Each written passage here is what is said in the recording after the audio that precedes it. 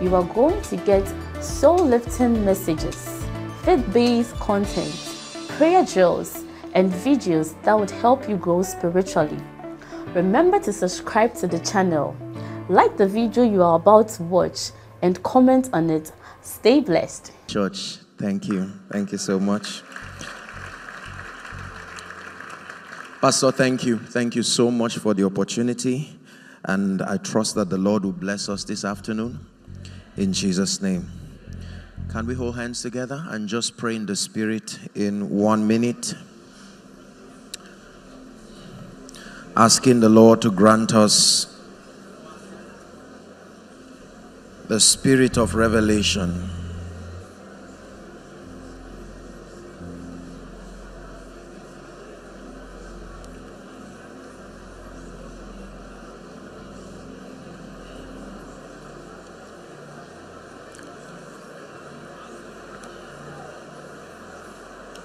Someone praying. The seeing eye and the hearing ear, grant unto me in the name of Jesus.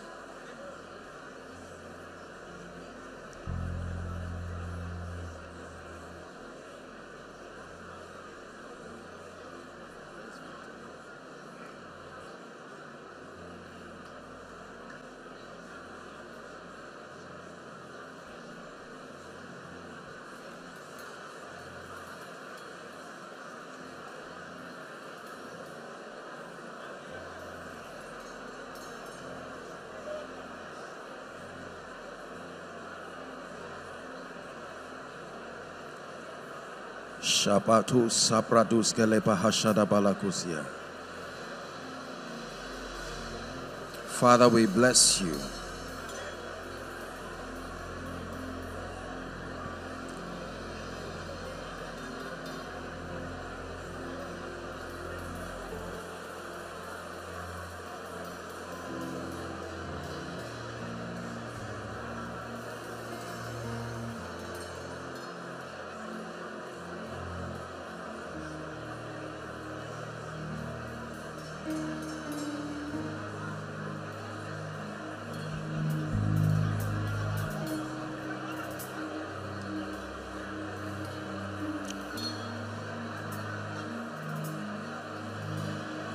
Hallelujah.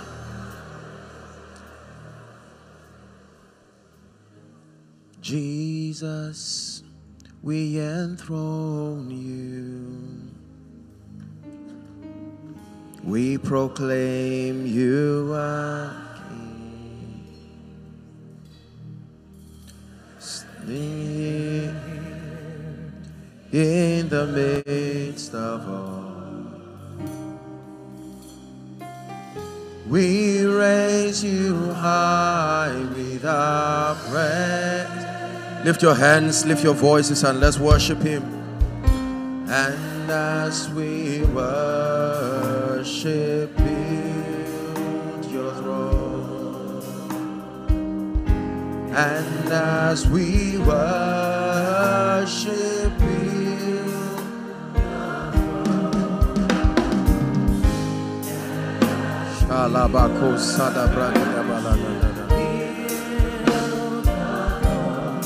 come, Lord Jesus, and take your place. One more time.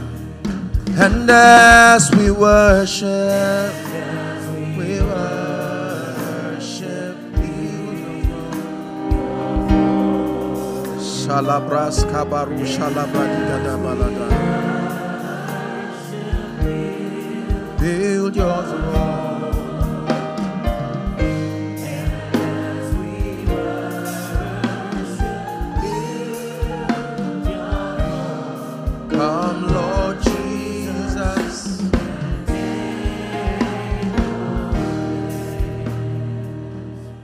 Thank you, Holy Spirit.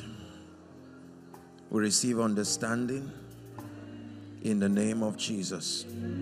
Amen and amen. Please be seated. God bless you. Thank you.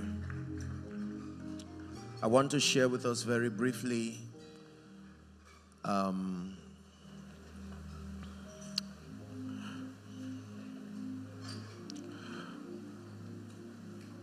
on a few things that I believe are vital ingredients that can help a believer to excel, that can help a people to rise to the fullness.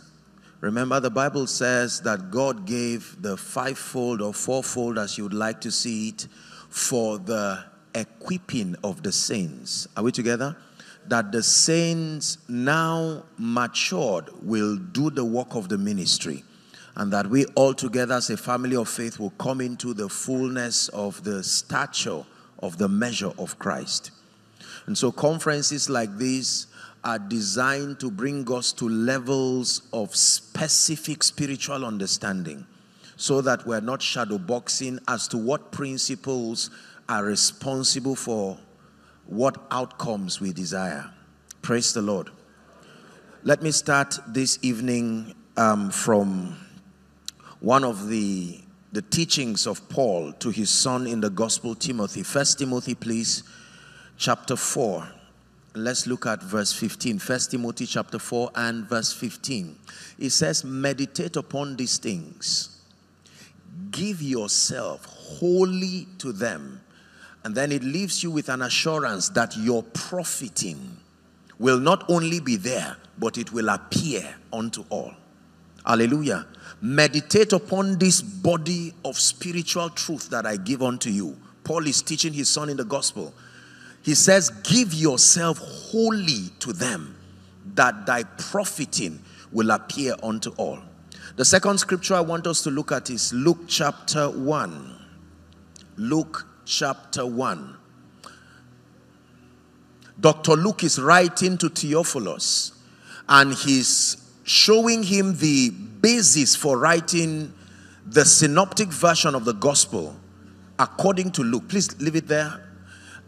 It says, for as much as many have taken in hand to set forth in order a declaration of those things which are most surely believed among us. We're reading to verse 4. Even as they delivered them unto us, which from the beginning, Luke is speaking now, were eyewitnesses and ministers of the word. Verse 3. It said, it seemed good to me also, having had perfect understanding of all things. This is a dimension that is a possibility, that a man can sustain perfect understanding, accurate understanding of all things from the very first, to write unto thee in order, most excellent Theophilus. Why? Verse 4. Let's read together, please. 1 to read. That thou mightest know the certainty of those things wherein thou hast been instructed. In other words, I do not want you to believe just because you respect the teacher. I want you to understand the basis from whence these truths came from, so that your conviction will not only be on your confidence in the teacher, but the validity of the truth. Are we together now? So that you will know the certainty that the truths you are being told and the truths that are being revealed are not cunningly devised fables. They are not opinions of a man. They are not ideas of a denomination. The certainty of the things that you have believed. It was Paul that said, for I know whom I have believed. He said, and I am persuaded. It's not just I know what I believe. I know the source, and I am persuaded that he is able. It's important that we build convictions, that we not only believe because we trust the speaker, but we must come to a point where we understand the systems of the kingdom and we can place our faith in God and the integrity of his word. Hallelujah. So the things that by the grace of God have been communicated here upon this altar and that which I'll be sharing are not opinions. It is dangerous to teach opinions. Opinions are subjective. Are we together now? Our experiences differ. So when you build a doctrine out of opinions, it is dangerous. But the things that we communicate are truths that are backed up by God's own integrity and will work without reservation. If you believe it, say amen. Hallelujah. Jesus spent 3.5 years mentoring a group of people. First the 12, and then occasionally the 70 would come, and then he would have a crowd of people. And he held several conferences during his walk upon the earth. And in one of those sessions, he began his mentorship session with what we call the Beatitudes. He began to teach them on the ways of the kingdom. Remember that he was introducing to them a kingdom and a concept of living. Are we together? That was very different from that which they had known, being under the Roman government. And then when Jesus gets to chapter 13, Matthew, please, and verse 11, he makes a very interesting statement that will be the basis of my communication this evening. Jesus says, it has been given. It has been given unto you, Covenant Christian Center, to know the mysteries of the kingdom of heaven.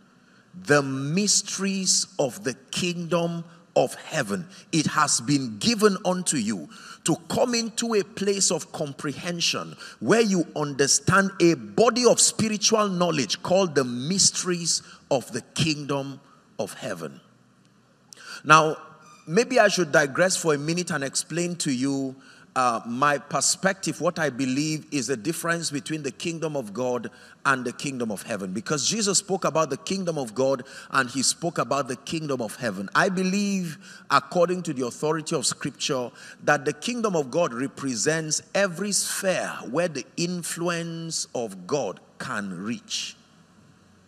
Where the influence of God can reach. And that includes everywhere. Heaven, earth, and hell.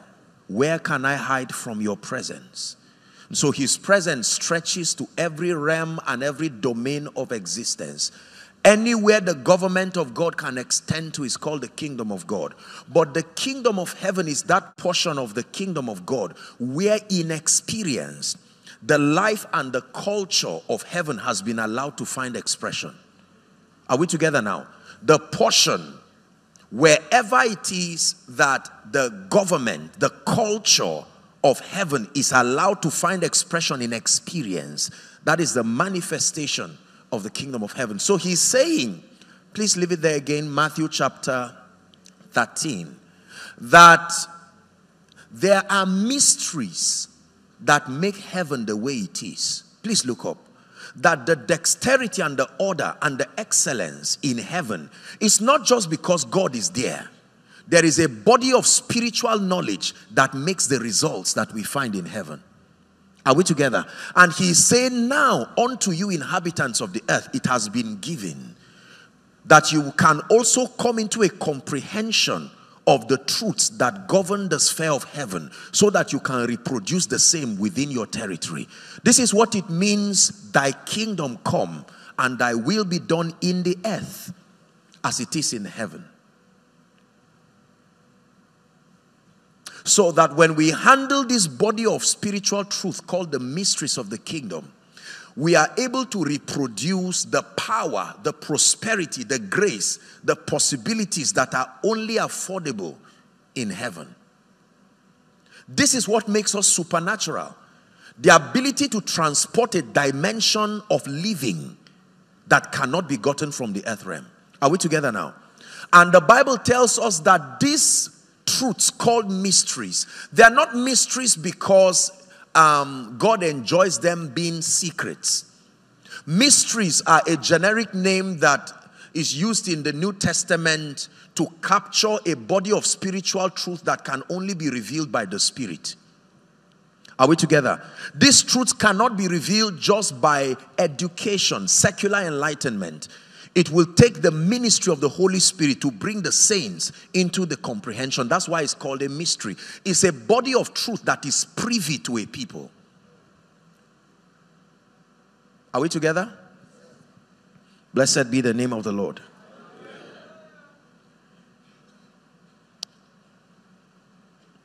So it has been given unto us to know, to comprehend, to come into the understanding of the mysteries of the kingdom. And when we have this understanding, the Bible lets us know that we will reign. we will be able to walk practically in dominion. Now, I want to share with us, because our time is limited, I will only take maybe one or two of these keys that the Bible calls the mysteries of the kingdom. And then afterwards, we'll just have some time to pray and trust God to bless our hearts. Hallelujah. I have studied my Bible by the grace of God, and I have submitted myself to the wisdom that spans across the body. And I have learned from scripture and from experience that nothing in life is by mistake. Nobody rises by mistake. Like I shared yesterday, nothing happens by mistake. The Bible says to walk circumspectly, Ephesians chapter 5, as wise and not as unwise. And where is the wisdom? Capture all of the keys that can help you redeem time, because the days are evil. So your wisdom is your ability to have dominion over time. Are we together now? The Bible says whoever can access the secrets that give you an advantage over time, you are walking in wisdom. The greatest gift God gave man aside salvation is time. Are we together now? And the unit of destiny is time. Whatever affects your time affects your destiny. Are we together? And it so happens that our lives, many of us, it's not the case in most parts of the West here, the Southwest. There's a heightened understanding of the things of God. So most young people grow up in families that know God. So it's very easy to connect them to the things of God. But it's not so around other parts of the nation. You would have to spend a very significant part of your life before you come into the knowledge of God. And already just for knowing God late, time is already against you. If you get born again at age 30, it looks like you are young, but it takes time to know God. It takes time to argue about the Holy Spirit until you finally open up your heart to receive Him. And then taking advantage of the prayer language to build your spirit. And then you now, if you are fortunate to be under a pastor that loves God, it will save you years of error and deleting and rewriting and deleting. Are we together now? Please follow my teaching. We're talking about time redemption here. The Bible says to walk circumspectly. The word circumspect means accurately. That means you do not have time to dilly-dally and shadow box and guess around, make mistakes. You will not always have the time to correct it. So our walk in this earth requires a measure of accuracy. And it says in doing that you have dominion over time and you walk in wisdom when you master time. Ask a dying man what he would want. He would not tell you real estate. Ask a dying man what he would want. He would not tell you a political position. Ask a dying man what he will want. He will not tell you he wants more degrees and all of that, as important as they are. A dying man's request is more time. Please look up. You have to understand this. The real asset of a believer is not just land. It's not just investments. It's time. Whatever attacks your time has attacked your life. Time. It takes time to know God. It takes time to raise godly children. It takes time to build anything that lasts. It takes time to build a great church, to build a great business. And the devil is aware of this. So he helps you live a fruitless life by interrupting your time. Are we together now? If you do not understand this introduction, my message may not make sense. The secrets of the kingdom, among other things, help you to exercise dominion over time so that you can redeem time. Why? The days are evil. The days are evil. That means it is possible to be a graduate, and just because your father had a vendetta with someone else, you will suffer for 20 years before you get a job, because someone vowed to punish your father through you. Are we together? And if you do not know how to redeem time, you will be a victim of many things. Time. Why do we want to prosper? It's not just to prove a point. Prosperity has a unique ability to redeem time. Are you getting what I'm saying now? The time wastage that comes when you are poor, many people have not reflected on it. If you reflect on it, you will hate poverty. Not just because I hope I'm all right. Can I? So when you hate poverty, if you just hate it because it makes you suffer, it's not a valid reason enough. You must be able to attack it from the interruption that it provides for your time.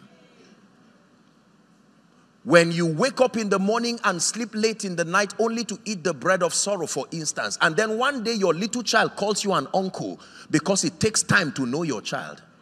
And the devil knows that once you have the keys in place, you will have time to serve God, you will have time to be serious. Notice, before I continue, once upon a time, the nation of Israel, when Moses came to cry their exodus to Pharaoh, and he said, look, the God of the Hebrews appeared to me and said, let my people go. Pharaoh looked at him and said, I see. We give you straw and you just walk. So you have a little time to call upon God. Now stop giving them straw. The time they used to pray, let them use it to look for straw.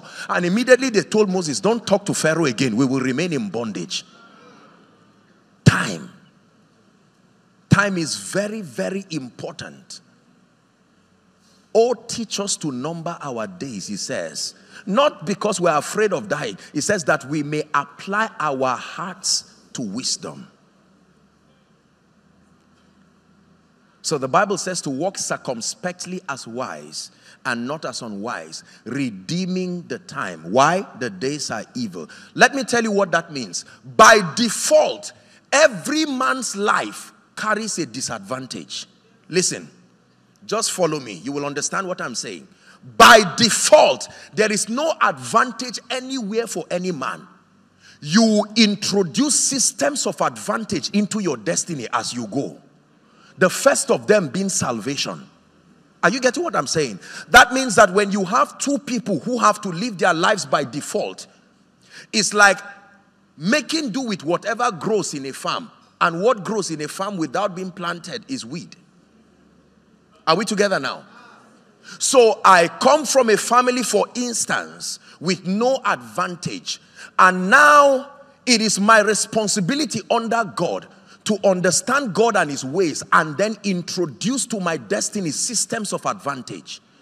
Are we together? That begin to correct the errors that I met.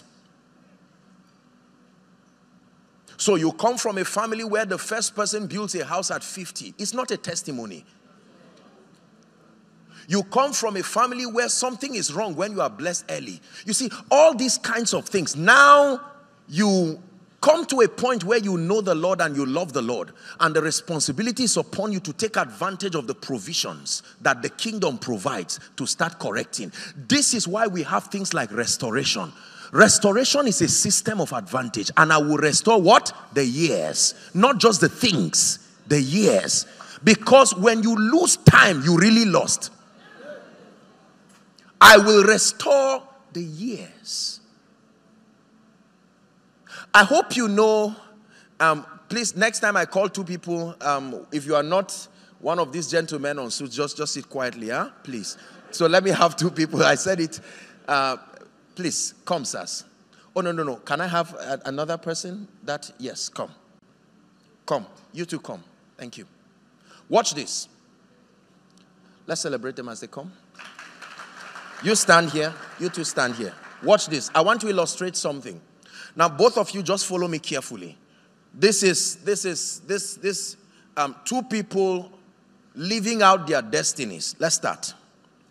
Now, we call this delay. Keep going. This man wants to move forward, move slowly, but this one has been delayed for 10 years. If I remove the constraint and he's moving, this is progress, not restoration, because he's still delayed. There is a provision in the kingdom that can pick you and bring you back here. Listen, so that if you look at my life, you will not find the gap that the delay provided. Are you getting what I'm saying now? Please come again, sir.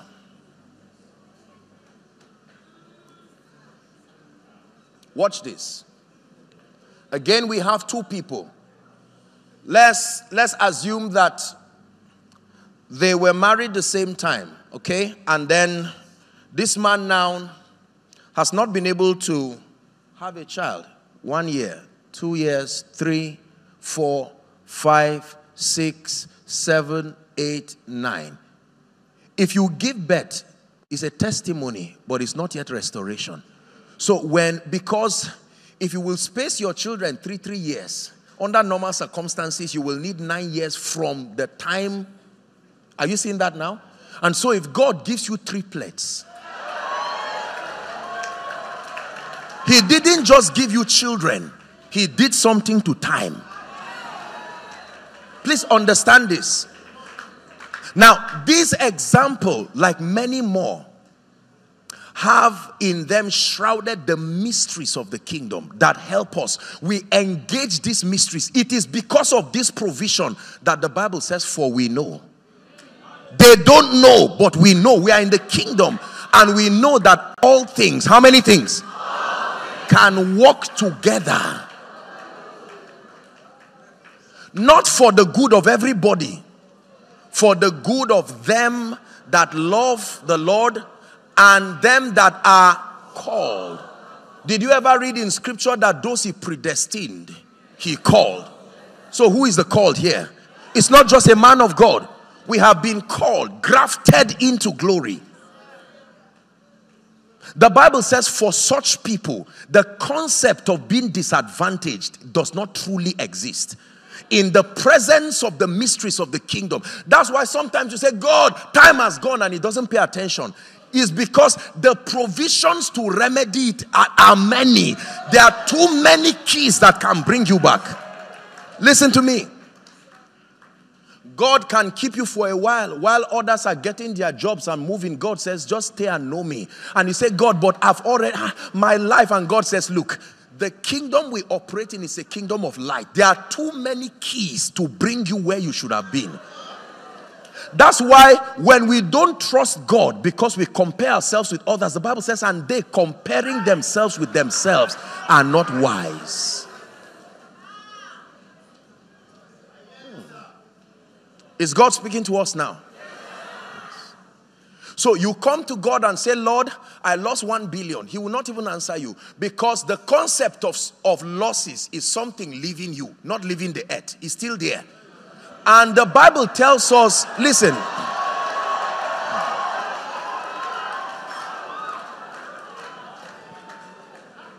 Did you read in Ezekiel 37 that once upon a time there was a great army and they all became bones, scattered?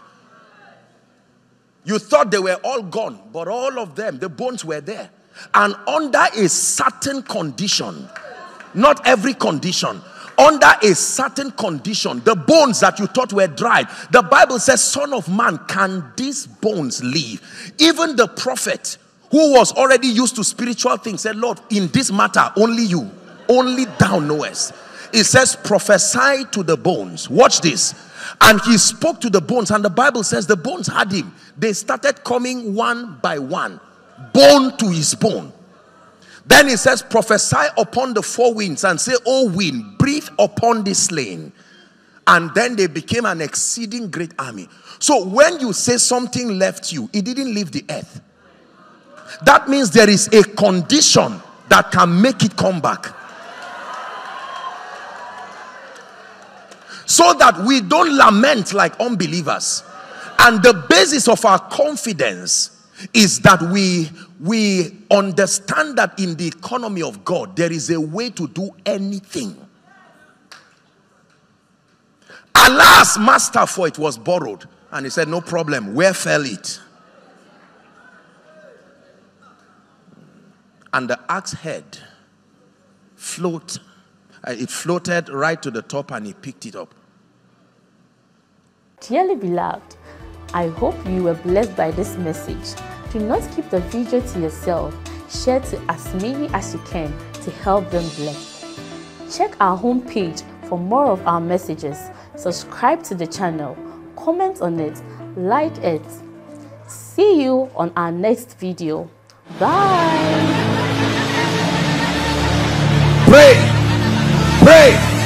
Pray for your destiny.